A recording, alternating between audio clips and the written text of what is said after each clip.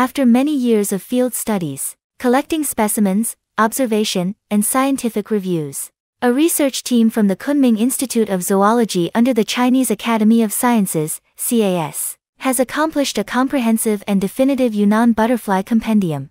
More than 1,300 species belonging to 6 families and 356 genera were recorded.